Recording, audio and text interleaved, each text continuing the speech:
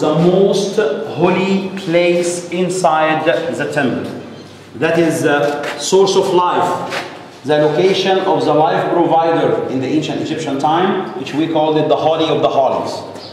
This one had been added to the temple. It's not the ancient part. It's related back to the time of the 1500 years BC. The oldest part of the temple is in the back area there.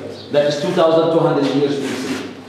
This one here is the Holy of the Holies. Only the king of Egypt and the high priestess are the ones who are allowed to come to here. Over this platform, which is made out of granite stone, we're supposed to have a boat. And this boat representing Noah's Ark, symbol of salvation. And inside the boat, we have a small shrine. Inside it, we got the statue of the god which is this temple dedicated to.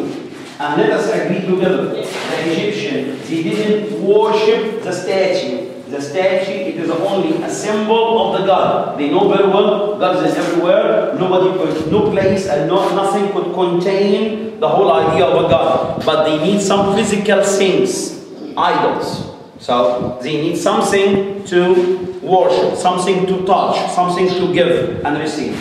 So the shrine here, the statue in front of it, the high priest and the king, they came inside with the offering in their hands. And they had to kneel in front of the platform, in front of the statue, and give the offering.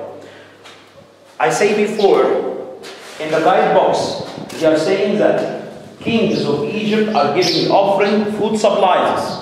And I try to recorrect that with you several times, saying that no, the only offering they give it inside the temple, it was the spirit, which is represented by perfume oil. We receive blessings over the food, but we didn't give the food, because God will not use food. We are the one who use food supplies to survive, not God.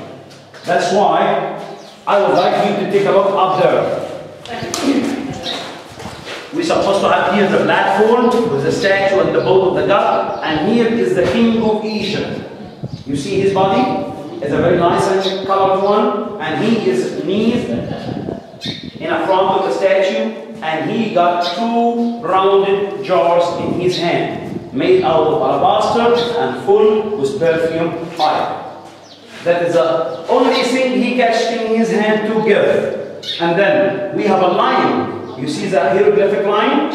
We have a line. So this one is one scene and it's ended. And there's another scene later, and in the other scene we could see the king of Egypt sitting, not standing. Sitting. He will not sit in front of the god. No way.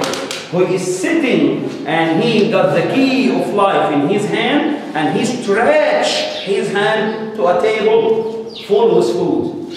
When you give something, let us say, my friend wanted, he would like to get water. So I give him water. I stretch my hand